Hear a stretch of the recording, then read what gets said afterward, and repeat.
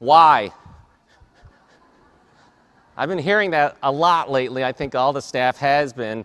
So I don't know if, do people watch TED Talks? And there's a very good, excellent TED Talk by Simon Sinek called the Golden Circle.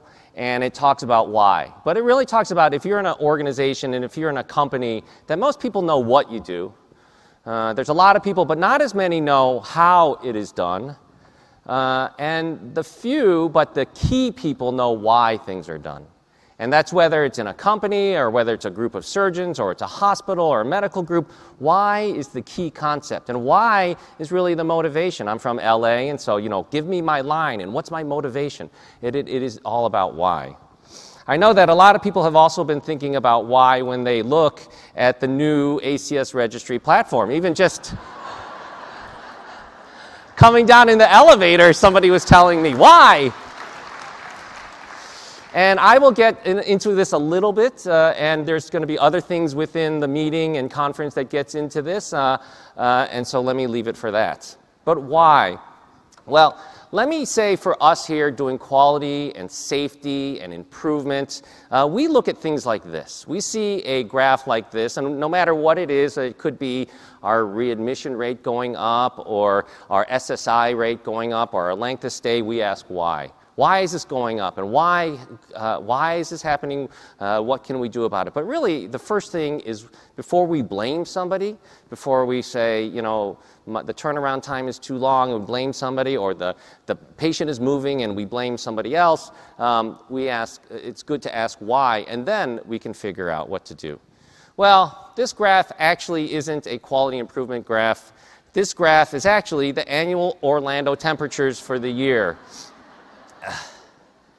And I know that when people saw this, that the annual meeting, which has been in New York and in San Diego and other really, really nice places, that it's in Orlando in July, we got these calls. Why? And so this is Dr. Hoyt. He is our boss, and he's not here, so I can use his picture. And I remember when he first heard that this conference was in Orlando, Cliff, why? And even though he asked in that way, I knew he was thinking something else. Dr. Hoyt was thinking, wow, that's fantastic. So I was just talking to Dr. Jones. Dr. Jones was the head of the division of quality before I was, and at that time there was this big piece of the division, and there still is, about evidence-based practice and evidence-based medicine. And what we try to do is actually try to use evidence in the literature, and a lot of you contribute scientific evidence to the literature. So I wanted to take a few slides to tell scientifically why we are here. First, we are more social when it's warm. There are studies out there that says it's better to be in a warm weather place than to be social. And we are a very social group. We love to laugh, and we love to converse and interact and participatory kind of discussions and all that. And so it's better when it's warm. This is a study out of the Brigham, out of Harvard Medical School, that our memory is better when in warm weather. And so when there are talks and lectures and breakouts and general sessions, it's great to remember it. It's better in warm weather. Warm weather is safer. There's plenty of studies to know that. And this is the Quality and Safety Conference. It only makes sense that we have it here. This next one is a doozy. And you're not going to believe it, but this is true. Sweating is good for us. Lowers our blood pressure, it helps with calories, for the people who really enjoy the welcome reception, it detoxifies. This is perhaps the most important reason. When it's too cold, you can't truly enjoy ice cream. Just for this slide, we're going to have ice cream at some of the breaks. This little boy is definitely not happy. This was the welcome reception a couple years ago. All these people, including the Beebs, is enjoying their ice cream. And I don't know if anyone has ever eaten a meal with Dr. Hoyt, but Dr. Hoyt really loves ice cream. He orders it every dessert, and he loves having ice cream. So for all of those reasons, welcome to the ACS Quality and Safety Conference of 2018. It is so great to have all of you here. It is so wonderful. We are really looking forward to a great conference. And what I'd like to do in the next several minutes is oh yes, and happily, we are, in evidence-based ways, we are happy to be in Orlando, Florida. But what I'd really like to do is provide kind of a short preview. If you've never been to this conference before, we welcome you, and I'd like to share some things that are upcoming. If you've been to this conference before, there are some things that we've changed and we've added, and I'd like to share that with you as well. So we've heard this, that the only constant is change, and one of the things of being in a, not all of us are millennials in this room, and some of us are thankful for that, but we live in a millennial environment, and so conferences are very much changing. And knowledge transfer is very much changing. We could take out our phone and learn so much more than we could ever have. And so a lot of people are like, well, why would we go anywhere? Why do we have to learn anything other than what I can get on my phone? And these conferences and knowledge transfer, as these things are changing, we really think about that a lot when we're designing our quality and safety conference. So there's three things that I want people to know and the committees that have designed this conference about this conference now, today, 2018, in a millennial environment. So the first thing is that even though we have a phone or a tablet that can get us an amazing amount of information, we need to have we need to have relevant and real life examples that might not be on a blog or on Wikipedia or on Google. We need to really be able to interact with people in front of their posters or at a breakout session or after a talk. We need to be able to have those real live discussions and questions and answers. That's really important. We need to learn in a conference that should be enjoyable, relaxed, and fun, because we know we learn better in that type of setting, and that's what we're trying to do here. But the most important factor in learning in today's environment is to be interactive and participatory. I talk to my phone all the time, but it doesn't really talk back in the way it's going to be very helpful. So that's what this conference is. That's why we go to an in-person conference rather than reading about quality improvement on our phones or on a tablet or in a textbook. This is really the key part about being at a conference like this, is talking to people who have experienced it, who've gone through the ups and through the downs, through the people who are leading these things, and people who are leaders as well as followers, people who are part of the team, and how does that work in your place? This is why we're here at this conference like this. So, in terms of the conference, there's some things to know. First of all, this is the very first time that all of the quality programs at the American College of Surgeons have come under one roof. So you guys really should deserve a round of applause for that. Last year we had a lot of the programs as a first step towards this, and this year the cancer programs and the trauma programs and some of the Red Book people have come, and so now we have all of the quality programs here at the college. So that is a big thing, and it really gives a great opportunity to learn from each other about what they do in trauma that is so great, and cancer that is so great, and in bariatrics, and in NISQIP, and in children's, and all these things, because there's a lot of cross-cutting things that we can learn and apply to your own area. So there are 6 things that I want to bring forth about the conference when we were designing it and the parts of it. So the first thing is this. There's core content for everybody. As you can see from the program, and it is a long, kind of very complex program, but breaking it down, there's core content for everyone in the general sessions. This was meant for everyone. This was meant for whether you're at a children's or trauma or cancer. These things were meant for everyone. The first thing is perspectives on quality from the programs. Each program has done some really, really amazing things about quality, but a lot of times we don't know what happens in these programs if we're not in them. So part of the conference in these general sessions is to hear what trauma has done that is great, and what NISQIP has done that is great. And we can take those lessons and very much potentially apply it to our own programs. Emotional intelligence. We know, and my coach tells me all the time, that IQ is good, but EQ is maybe better. And so we had a session on EQ last year. Some of the comments from the reviews, actually a lot of them said, can we have more EQ things? And my coach tells me I need more EQ things. So we need to have more EQ things, and it's really important to do that. We have some great speakers on emotional intelligence. What if our dashboard looks great? Now what? So there's a lot of times when our dashboard has the red in it, and we know to work on it, and how do we prioritize all the red. But we've been hearing a lot that we don't have any red, so should we do nothing? What do we do now? That's a good problem to have. We don't have it at our hospital, but that is something, and so we have a whole session on that later today. What does our dashboard look great? Now what? Communication and culture, these are perhaps two of the most important, and for people, I see people nodding their heads, that these are probably two of the most important things that are integral to doing quality improvement. You can never communicate enough, and your culture can never be great enough. And when you visit a place that communicates well and has amazing culture, you're just like, it is like ice cream. It is great when you see that.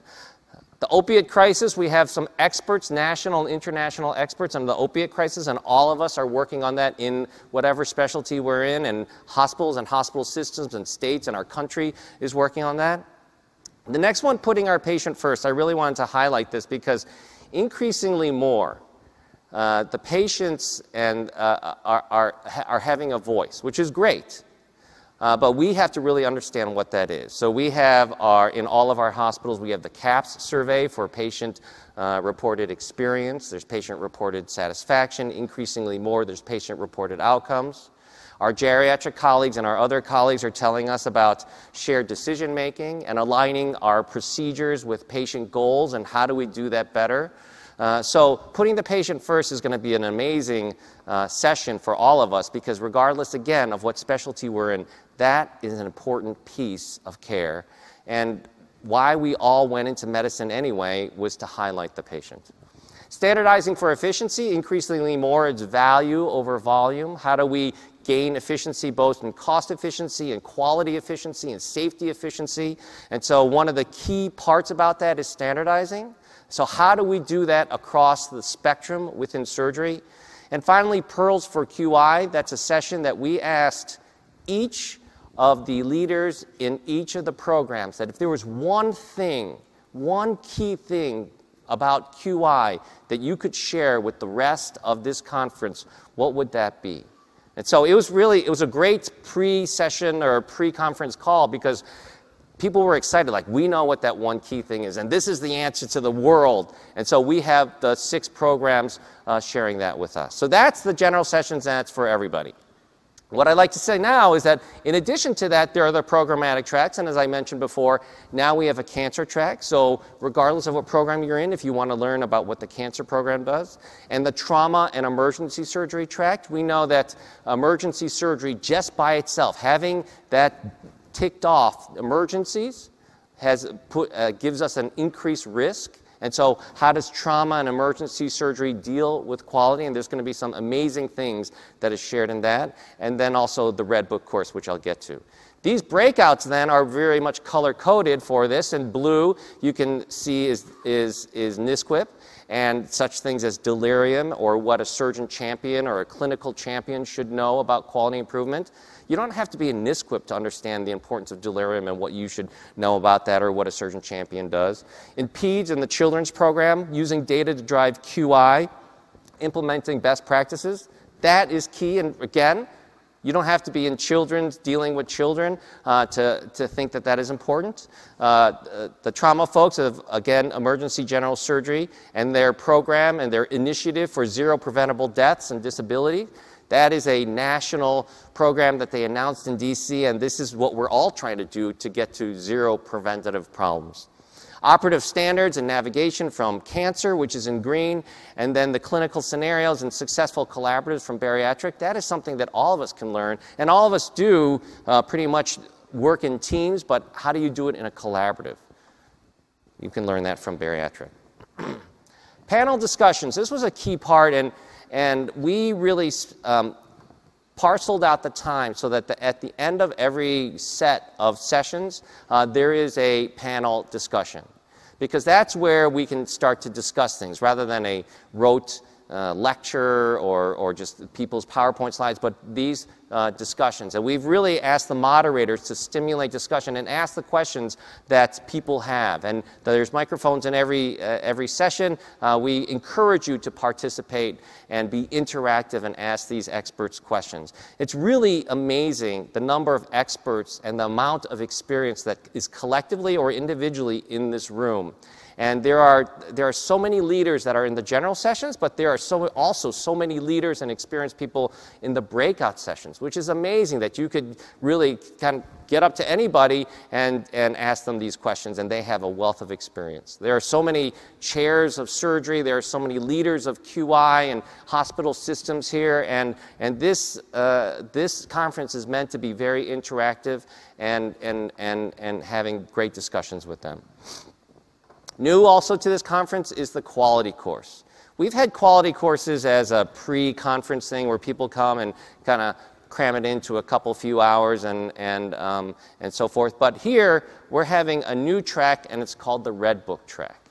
And so where did the Red Book come from? The Red Book came from this book that is red. It is called The Optimal Resources for Surgical Quality and Safety, and that's a mouthful. So people just started calling it the Red Book, and so we call it the Red Book course. The Red Book was finished last year, and I think many of you who were here last year have a copy of it. But what the Red Book is the collective experience and expertise of a whole bunch of people who have done quality in surgery over decades put into a book. The working title when we were writing the book is called The Quality Manual, and it's not a textbook on quality. It's not the history of quality. It doesn't go into all that, but it's really, if you want to have quality in your place, and whether that's the facility or the department or the division or you and your surgical partner or just you and your team, this is what this book was meant to be. It's a manual for quality. And it has these chapters within it, and I won't go through these things, and you've probably maybe been able to leaf through it. There's a table out there that has the books.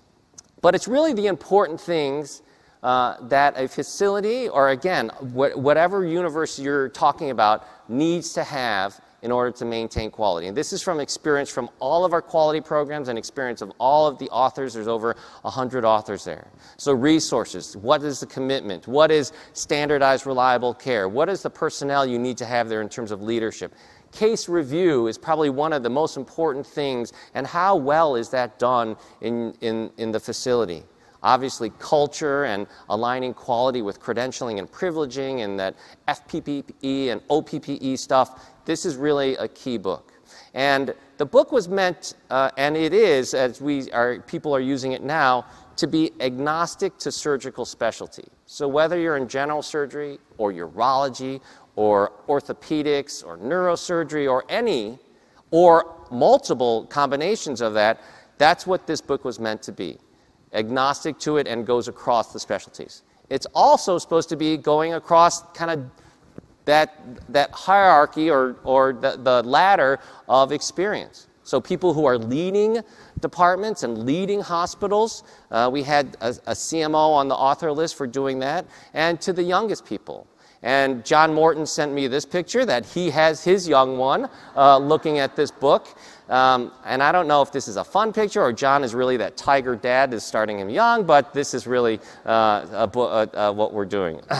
But there are two things that I want to tell you about because to clear things up. Some people have coming up to me like, I heard that you're having site visits to hospitals about the Red Book. What's that all about? How come I can't find it on the web? So the background of that is that the Optimal Resource Guide, as we went through it, certain things kind of floated to the top in terms of importance. And we kind of developed these and made them what we call standards. Like if a hospital wants to be really good, a facility wants to be really good, this is a standard. They should have this, and then they should have this. And so we have about 10 or 12 standards, and we've started to vet them out. And we started to do site visits. We just did a site visit a few weeks ago, and we have a number of others slated that we're just piloting it and sharing with hospitals what we think is important, having the hospitals share with us how they've done it and how things are attainable and how this is helpful or not. And so we've started to do that. We've done one a few weeks ago. We have a number slated for the rest of the year. If this is something that you are in, so I'm going to put this out there, and it's not on the web. If this is something that you're interested, please let us know. you can drop your name off or your hospital's name off at the Red Book area. We can talk about it. We can't promise that we're going to visit and do that. Right now, Dr. Hoyt and I are doing the visits, and we can only do so many. But this is something that we're starting to do, the site visits to hospitals. And again, it is just a pilot. The Red Book track is really more apropos for all of you, because in this conference right now, the track that is fire engine red across the conference is really the quality course. And it is really addressing these four areas. What are the resources that are needed in your institution to achieve optimal quality? Second is how to attain standardized, reliable care in the 5 phases. And when we talk about the 5 phases, it goes from pre-op to post-discharge. How do we get standardized care across those things? The third area is case review. How is that done? Most people think that, oh, we do M&M. But when we see hospitals, very often, a lot more needs to be done than just M&M. And then the last one is interpreting and using data, which is basically the quality improvement techniques and the importance of all of that. So that is the Red Book track, and that is the quality course. And I encourage you, when you have the breakouts, that is always going to be there as an option for the breakouts. And if you see something that is very interesting for you, please attend that. The last thing is networking and sharing. And every year we talk about, and we always hear back in the comments, that this is a great conference to learn from each other and to make new friends and to really have new colleagues from across the country or internationally about dealing with quality and safety. And so networking and sharing is a big part of the conference. And as we see in our comments again, that some people, a lot of actually people say that this is the best part of the conference. And, you know, walking around last year, that, you know, people enjoying the libations, like maybe this is the only thing that they remembered. But this is the welcome reception, and it is tonight from 6 to 8 o'clock, and it is Point Orlando. And almost every year we have a problem with the buses, right? There's like 1,000 people waiting for the bus to get over to the site, and we're like, can we walk someplace? And so this year, we're going to try this. It's a 5 to 7 minute walk. You do pass, when we were walking there, like, are there any alligators here? And the guy's like, oh, don't worry, it's only in bodies of water. I'm like, you mean like that one? If you see an alligator, it might be a 3-minute walk. But there will be no waiting for a bus. It's very easy to get there. You walk to the end of the block, away from the water. You cross the street, and then you're basically there. There will be monitors and purple shirts that will help you. There's signs like go this way that will help you get there. It's very easy to get to. We walked it earlier in the week. The 2 things to remember is this: casual dress. Don't wear your suits. I am not going to wear this. It's going to be like a block. Think of it as a block party. Like a progressive block party, because there are 5 restaurants that you can go through. Don't bring your bag, don't bring your computer unless you don't mind beer spilling on it. So don't do that. Very important, bring your badge so that people know your name, and bring your ticket. It's probably in your badge. This is one area just for us in this larger area, and they're not going to let us in unless we have the ticket. So casual, badge, ticket.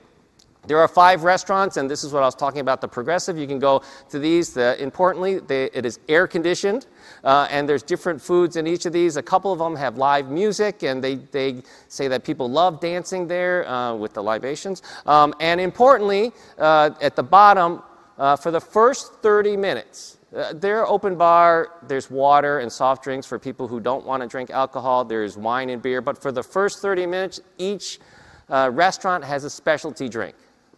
I can't remember what they are, but they're special. And then for the final 30 minutes, and they made a big deal of this, so I added it to the slide. And for the final 30 minutes at the Adobe restaurant, there's supposedly this amazing donut that they serve there, and that always goes very quickly. So I thought I'd just mention that. The second area for networking and sharing is this. On Monday night is the poster and networking reception. The posters, you saw them walking here. It's a great venue. I mean, it's so airy and spacious, and people love this time to also network. We ask the people who have posters to be in front of their posters for just the first hour, and the second hour go around and see everyone else's great work. There's, again, voting for the best poster. We have an inkling that people stuffed the ballot box. Just go ahead. We can't stop it. Just go ahead. And there's also a raffle. So now, getting to the platform. This is when I ask our IT folks and our vendors, like, what the heck is going on? And they say, and they tell me, like, do you ever heard this jingle, this ditty about software coding? I'm like, no. And so this is what they say. And you don't sing along. I'll just say it. 99 little bugs in the code, 99 little bugs. Take one down, patch it around. 127 little bugs in the code. And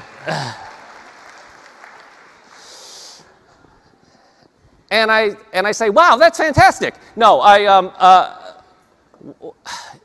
why? And you know, and they say, you know, and they sit me down, and after I calm down, I'm like, yeah, this is part of progression. This is part of progress. This is part of when trying something new. This is part of what you do for quality improvement. You don't get it 100% right every single time. And you're a colon surgeon. You should know that. And this is what happens. And we are in good company. This happens with Google. This happens with your iPhone. This happens at your hospital. This happens internationally. This is what happens. And so to all of you who are frustrated, and I can tell you that this conference has even barely started, and I'm getting people's frustration even just walking here. We understand it. The staff understands it. We hear it, and there are obviously things that we need to improve on. We will. There's going to be some things within the conference about the data platform. There's the informational tables, and I know people are using those already. I encourage you, whatever issues you have, if it's a problem or if it's a quality improvement aspect that you think that could make it better, and a lot of people have said, yeah, I like it. This is what would make it better. Share it with the informational tables. They're there to answer questions, but also to get your comments and to get your recommendations and suggestions, because that's how things are going to get better. There's also a breakout session on Tuesday that the staff and the vendors will help lead to give you information on what this new thing is. And so if you're in trauma and in NISQIP, you know that we've made the migration. If you're in bariatric and cancer, it's coming. And so that would be interesting for everybody in this room who's dealing with data to go to that session. I would like to say that this platform, if we take a step back and look at the vision of this platform, is still the vision of what the college thinks and what a lot of experts think is the key thing for achieving quality improvement. So we know that the quality programs, we want to get the data onto a single platform. This is helpful for a lot of reasons. So we don't have to duplicate, so that if you're in a hospital and you want to look at things across programs, that it is easier, so that we can get things together, so that if you're in NISQIP and you have a cancer patient, that you can get cancer data to help adjust. Or if you're in a cancer program, you can get risk adjustment to figure out even better the long-term survivals and what are the factors of comorbidities and complications on those things. There are such great opportunities for putting them onto the data platform. It is the right thing to do. Also on the platform, and you can see in the green arrows there of data in, how can we automate? And if we automate in one program, why wouldn't we automate in all the programs? And so we're working very hard to figure out automation of what we can automate, and you can see in the second to last bullet, and still maintain data accuracy. We've worked with companies that's like, yeah, we can automate it. It's not very accurate, but that's okay. Like, no, that's not okay. We need to be just as accurate. And if it's not accurate, it doesn't matter how fast or automatically it goes in. We need it to be accurate. And so data automation is what we're working on very hard. The reports, the new platform is really addressing the reports. As we've looked at collectively all the different programs and all the different reports that come out, it's really amazing to see that each program has amazing reports. How do we kind of share the wealth and get all these amazing reports for all the programs? And so that's there, and that's really been one of the aims of all this. And then the last one is to take advantage of advancing technology. Technology is advancing all the time, and these are some graphs that if you look at the current technologies and their ability, in the next 5 years, the current technology ability will be 32 times more advanced. And in the next 10 years, it'll be 1,000 times more advanced. The advancement of technology is exponential. I mean, just look at our smartphones. Before we had smartphones, we couldn't do so much. And so this is what we're trying to do with the platform. When I talk to our people, and I remember maybe 5, 7 years ago, like, can we do this? And like, our platform won't allow us to do that. We were on a system that was so archaic that it wouldn't allow us to do that. And I know that there are some programs where, like, yeah, we can't do that. And so this is the reason to bring it up to speed. The bugs are annoying. The bugs are a real thing, and they need to be addressed, and they are. Some additional informational tables. All the quality programs have informational tables, and so go visit them, your own program or other programs. The developing programs, there's a developing program in geriatric surgery. There's a developing program in ISCR, which is improving surgical care and recovery, which is basically enhanced recovery. They are now recruiting hospitals that want to do enhanced recovery in either colorectal, in gynecology, or orthopedics. It's a free program. It is funded by ARC. There's a lot of materials that you get just for joining, and so go visit that table. Strong for Surgery is a preoperative readiness program that has just expanded the topics that they are preparing patients in, and then the Red Book, which I talked about. Statistics and clinical support are always very busy tables because people have questions about statistics and clinical variables and would it be better this way or that way, so they're always available and happy to talk to you. If you're getting credit here, CNE or CME, there's a table for that. We have an app this year. Last year I showed the app and it showed how many unanswered emails I had, so I'm not going to do that again this year. But there's an app that shows you everything about the program. If you have questions about that, it's pretty self-explanatory, but if you have questions, there's a table for that. Finally, in addition to having all the programs in the college for the quality programs, there are other major divisions that are also here and participating in this program. So the Division of Education has patient materials for quality, that if our patients want to learn about an ostomy or how to do wound care, there are materials that the college has for that, and so go check those out. Member services, they just said there's a membership for the associate members, and it's free. So you get all this great stuff for free, and so go visit the member services. And finally, the Washington, D.C. office, the Division of Advocacy and Health Policy. Frank Opelka and Christian Chaljan, two of the directors from that office, are here. And I think that, you know, for a lot of the surgeons, they always ask, like, well, why is this policy like this? Well, why does CMS do this? And why do we have to do this? It would be better to do this, whatever.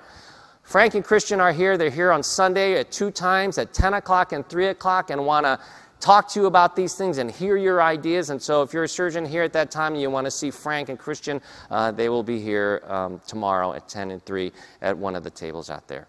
Finally, the concierge. The conference has our own concierge. In the comments, very interestingly, we heard that can we have a night that's free instead of you having all these things? Can we have a free night? I'm like, no, you can't. No, yes, we can. And so, so on Sunday, tomorrow night is a free night. And so there's a lot of things, obviously, to do in Orlando. There's a lot of great restaurants and theme parks, and they have a wealth of information, so the concierge is available. Every year we try to get a great keynote speaker, and we've had leaders of healthcare and leaders of CMS and leaders, we had Atul Gawande and other leaders in quality improvement, Peter Pronovost. This year is the first year we've had a professional athlete come. He is a kicker for the San Diego Chargers and has an amazing story that I think you will be very inspired by. Not only that, he knows his vowels and consonants because he was also on the Wheel of Fortune as after Pat Sajak. That's probably too old for many of you. But he was on the Wheel of Fortune, and he is a great family man, which is a great story in and of itself. He is an author, and it's Rolf Bernerschka, and it's Lessons from a Grateful Patient. He was a patient, and this is in his book, and it's not HIPAA violation. He was a patient in the same hospital at the same time that Dr. Hoyt was in. And so that's a connection there, and Dr. Hoyt will be introducing Mr. Bernerschka. Now, I know that a lot of people had a hard time coming into the conference from the airplane. and probably going through the airport grumbling. You probably didn't see these places. But I travel a lot, and I love going to airports, and I love seeing the stands of books. And because, like, what is a hot book now? What are the things that people are reading? What are the messages that people are saying? And as I go through these, I see that there's something that's very interesting about books nowadays. Books have only one-word titles. I mean, Tale of Two Cities, or Moby Dick, 2 words, 5 words. But now there's only one word. And if there was going to be actually a book from this conference that was one, I was thinking, like, what would that word be? And it's partnering. And so one of our themes for this conference is partnering for improvement. And I think that we should really think about this as we're going through the conference is partnering. And if we look at the definition of partnering, it's an action verb. It's sharing with others knowledge and trust and actions to achieve a common overarching goal. And this year in 2018, we've had a lot of partnerings to achieve amazing goals, and we can see this, and I think that this conference is another one of these things where we can partner. If we think about partnering and this arch, so I got a C- in art history and architecture. However, I did learn about arches, and the arch is a very important thing in architecture throughout history, because you can make a building without using any mortar or cement based on the principles of an arch and the way the pressures go. And the stone that is key is the red stone, and that's why it's called the keystone. And if we look at this and in a healthcare metaphor, have this be the patient is supported by all these other stones. And so whether all these other stones are individual providers, surgeons, anesthesia, pharmacy, dietitians, and PAs, and our NPs, and our nurses, and pre-op and post-op, or they're done by the college and in our quality improvement programs, the keystone is the patient.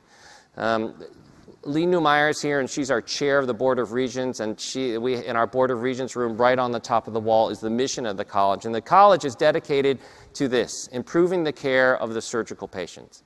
And that ultimately is why people go into healthcare, and that ultimately is why we try to improve the quality that where we are now to get from better to even better.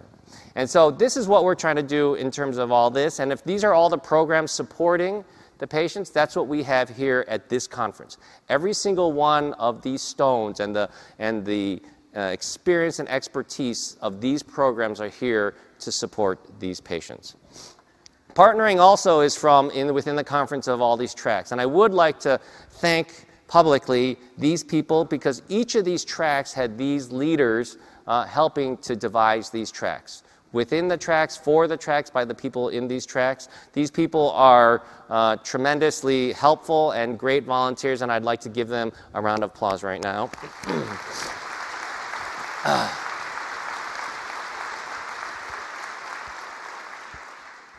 I told you I just did Photoshop, and I'm only going to show this for a second, but they are heroes, every single one of them, and that'll be that. And also a great thanks to the college staff. So if you are in one of the programs, you know that there's a lot of staff behind the scenes that are doing the work. And so each of the programs, and collectively there's about 100 people here from the American College of Surgeons in the staff behind the scenes that are helping to get these programs to work. So thank you to the college staff, but also to all these other folks from the college. The meetings and conventions, Carla Stucker is here, who is leading, and she's always behind the scenes, and she's always making things work, and when something is not working, she fixes it. And also advocacy, health policy, member services, education, and integrated communications. These are all the people here, and I don't know if anyone's in the room, but also want to publicly thank them as well, because they do an amazing job. Finally, you are probably the most important part of this conference, because this is where the knowledge comes from, this is where the interactions and networking comes from, and this is what goes out after these few days into the world to help patients get better care. So a thanks goes to you.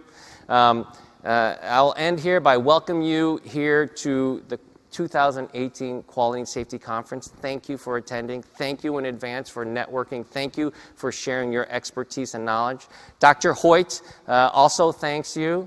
He is not here yet. He had to take a later flight, so which allows me to use one more photoshopped picture. He welcomes you as well, and in the theme of Orlando, this is a secret between the 2,000 of us, let's keep that a secret. But thank you very much for partnering for improvement. Welcome to the conference. Have a great, fun, enjoyable, participating, interactive 3 days at the conference, and I thank you very much.